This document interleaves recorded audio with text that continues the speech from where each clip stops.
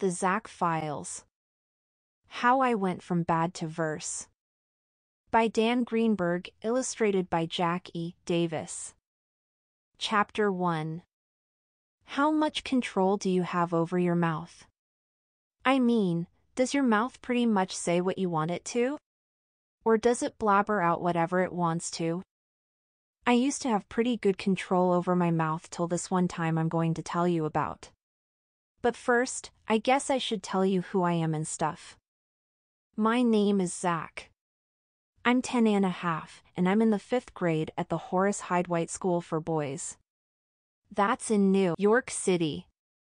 My folks are divorced, and I spend half my time with each of them. In my English class we're writing poetry now. We're studying a poem by a guy named Joyce Kilmer.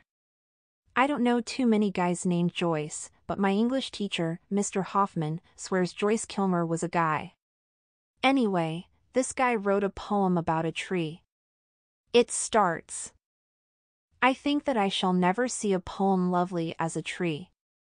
What's the point of comparing poems to trees? I asked Mr. Hoffman. I don't get it. Trees are going to win, hands down. I mean, can you climb a poem? Can you get fruit off a poem? Can you stand under the shade of a poem on a hot summer day? You can't. I mean, I just don't get the point. It's clear Zack has some very strong feelings about trees, said Mr. Hoffman to the class. Zack, I think you should write a poem about a tree. In fact, I think everyone in the class should. And to inspire us, let's go to Central Park and really study trees. Everybody liked that idea, so off we went to Central Park. We lay down in the grass. Mr. Hoffman passed around a bag of Fritos. We stared up at the trees and tried to make up poems about them. It was a lot harder than I thought it would be. In fact, it was impossible. I can't do it, I said to Mr. Hoffman. I can't even come up with a single rhyme. Zack, you haven't been here 5 minutes, said Mr. Hoffman. Give it time. Okay. I said, but I knew he was wrong. Then something bit me on the butt. A mosquito or something. I smacked it. After a while, it started to itch. I began scratching it pretty hard. Mr. Hoffman saw me and frowned. Zack, what are you doing? He asked. I was about to answer him when suddenly everything got kind of blurred. Sir, a bug just bit my butt, I said. I'd prefer you didn't use the word but in my class, said Mr. Hoffman. Then things got even more blurred. And words I hadn't meant to say started walking out of my mouth. I said, what would you rather hear, a word like rump or rear? Either of those would be better, said Mr. Hoffman. I didn't mean to answer, but I did. Perhaps you wouldn't mind if I called it a behind. Or, depending on their use, a poop deck or caboose. Zack, said Mr. Hoffman, smiling. You're rhyming. See? I knew you could do it. I wanted to tell him I wasn't doing it deliberately, that I couldn't do anything but rhyme now. Instead, I said, my father's Uncle Manny calls a butt a fanny. My Aunt Sophie, who is tiny, calls my butt a hiney. Grandma Leah, who is pushy, calls my butt a tushy. Very good, Zack, said Mr. Hoffman. A couple of the guys nearby started giggling. Mr. Hoffman's smile had kind of frozen on his face. I didn't want to say anything else. But I started blabbering again. Our baker, who likes puns, sometimes calls it buns. I also know some geeks who call their butts their cheeks. Mr. Hoffman's face had gotten cloudy. That is enough rhyming now, he said. I certainly didn't want to talk in rhyme after that, but I just couldn't help it. I said, In England, though it's dumb, they call a butt a bum. In France, where folks are merrier, they call a butt a derriere. And last spring, I think on Easter, I heard someone call it cloister. But call it can or bottom, it is clear that we've all got M. The guys were laughing. Mr. Hoffman looked really mad. Zack, he said, if you don't stop rhyming, I shall send you home. I squeezed my jaws together so I couldn't blabber any more rhymes, but it was no use. I said, I meant no disrespect. It's not what you'd expect. I swear to you that I'm really trying not to rhyme. Mr. Hoffman phoned my dad. Chapter 2. By the time Dad came to the park to get me, I was really dizzy. Also, I was beginning to sweat like it was the middle of August. Which it wasn't. Dad felt my forehead. Zack, you're burning up, he said. I think you have a fever. I was feeling so weak by then, I couldn't even speak. Dad helped me into a cab, and we went directly to Dr. Kropotkin's office. Well, said Dr. Kropotkin. Zack and his dad. It's always interesting when you come. How is your little friend from outer space with the 2 hearts? Fine, said Dad. So what's the matter now? Asked Dr. Kropotkin. Is Zack turning into a cat again? No, said Dad. Since I can still see him, he must not be turning invisible again, said the doctor. So what's the problem? My teacher sent me home because I made a poem, I said weakly. Because you made a poem? Said Dr. Kropotkin. Making poems is an art. I can't understand why you were punished for making a poem.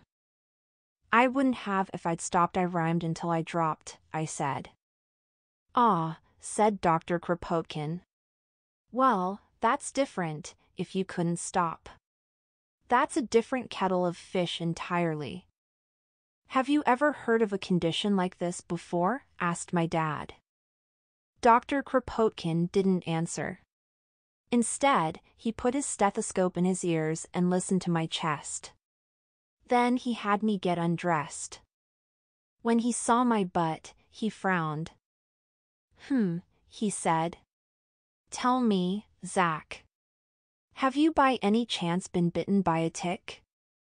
I thought it was mosquitoes. I got bit while eating Fritos, I said. The doctor nodded his head. Then that explains it, he said. What do you think he has? Asked my dad. Lyme disease, said Dr. Kropotkin. Lyme disease? Repeated my dad. You mean it's like a sneeze? My rhyming's a disease? I asked. The doctor nodded. Is it serious? Dad asked worriedly. No, not if we catch it early, said the doctor. I want Zack to go straight to bed. He should stay warm and drink lots of fluids. And by all means, avoid anything that rhymes, greeting cards, songs, especially rap music, anything of that sort. If he isn't feeling any better by tomorrow, I want you to bring him back here. We went home in a cab. As soon as we got inside the apartment, Dad gave me dinner and then put me right to bed. The next morning, as I started waking up, even before I opened my eyes, I knew something was terribly wrong. I couldn't feel the bed underneath me. And something was pressing lightly against my head. Slowly, I opened my eyes. Oh no! I was floating about 8 feet above my bed, bobbing right up against the ceiling. Chapter 3. My head was touching the light fixture in the middle of the ceiling. Dad, Dad! It's really bad. I yelled. Dad came running into my room. Zack, he said. What are you doing on the ceiling? I said. I dreamed I was eating baked cod. I awoke with a feeling quite odd. I opened my peepers and said, "Jumpin' jeepers. There's no bed under my bod." "I can see that," said Dad. "But are you all right, Zack? How are you feeling?" "You're asking me how am I feeling? What I'm feeling is not so appealing.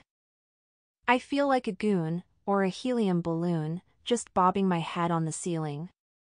"Okay, Zack," said Dad. "I'm going to get you down, son. Don't worry." Dad reached way up, grabbed me by the foot, and pulled. I floated down to the bed.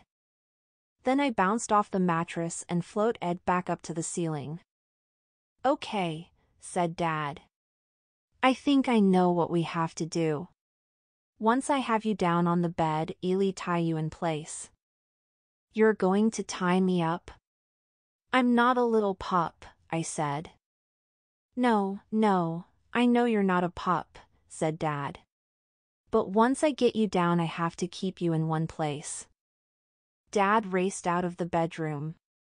Then I heard him in the kitchen, banging cupboard doors open and closed.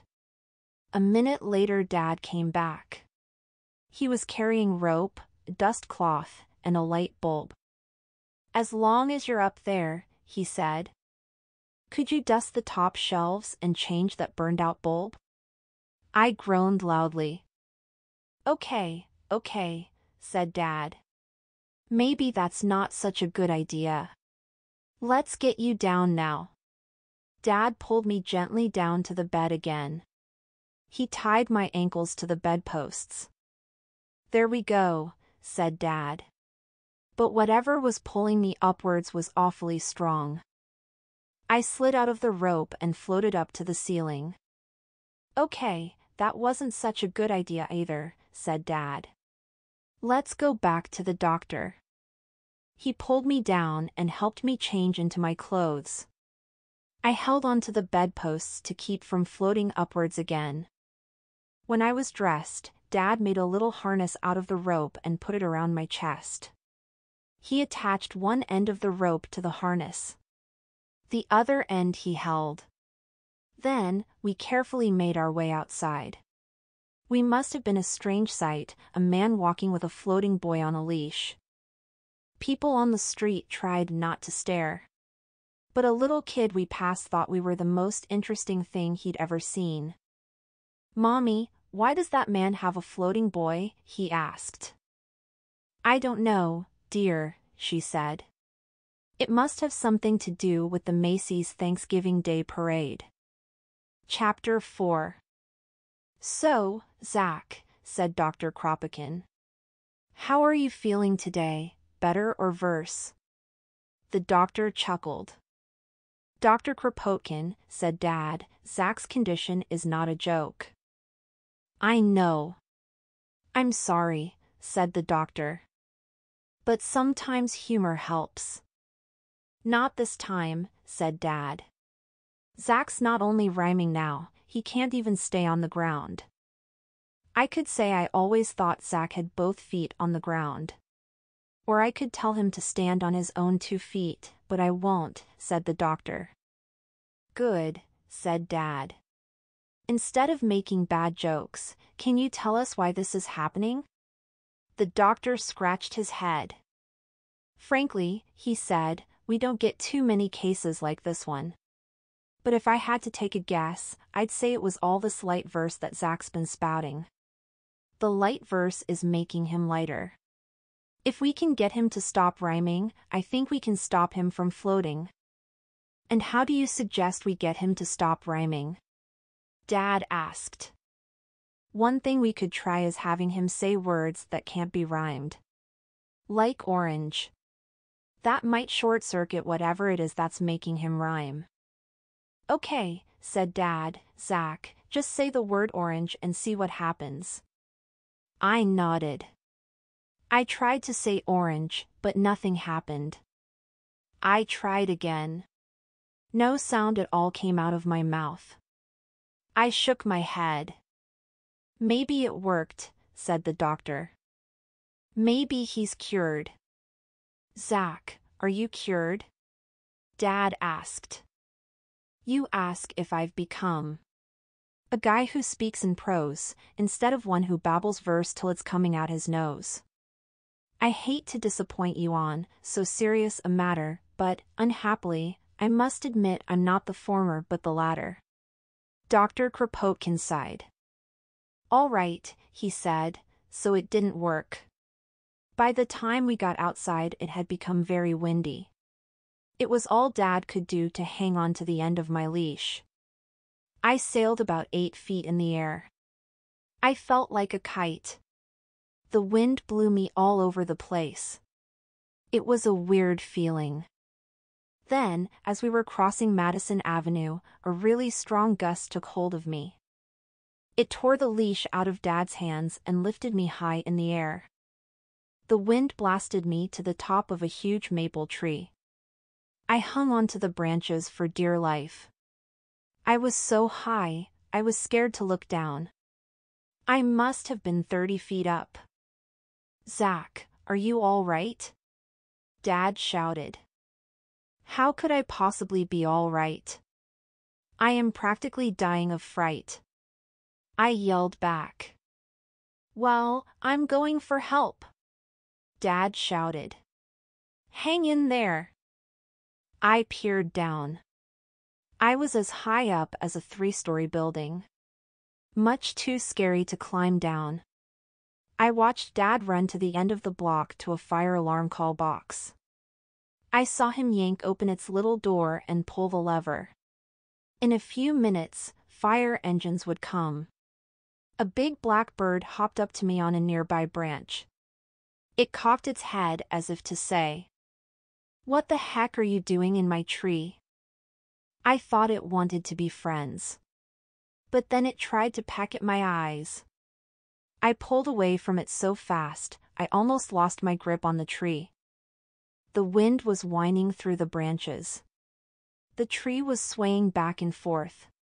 You don't realize how far a tree bends in the wind unless you happen to be on top of it. Or unless you're a bird. Plus it was cold. I shivered as I waited for the fire trucks. How are you doing, Zack? Dad shouted up to me. I was about to answer when I heard the sirens. Then a fire engine, a chief's car, and a hook and ladder truck came tearing around the corner. Firemen in shiny black fire coats and helmets hopped off their rigs and began hooking hoses up to a red fire plug. Where's the fire? I heard the fire chief ask Dad. Oh, there's no fire, I heard Dad explain. I called you because Zack is stuck up in the top of that big maple tree there, and he can't get down. Cat up a tree, yelled the chief. Crank up the tower ladder. Zack's not a cat, said Dad. Zack is a boy.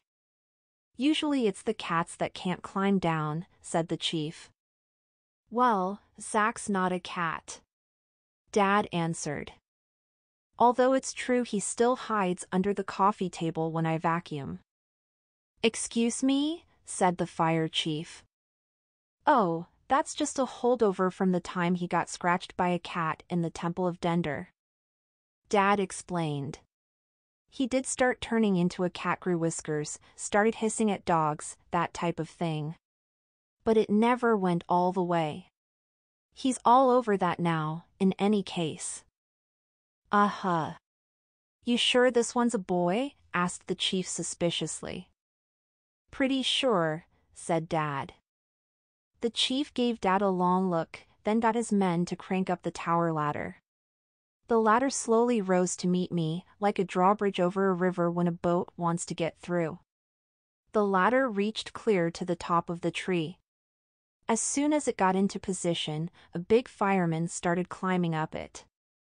Hang on there, kid, he called. I'm coming to get you. The fireman was as big as an NFL linebacker.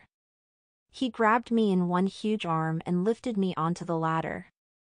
You're safe now, kid, he said. Hey, what the heck were you doing up here at the top of a 30-foot tree?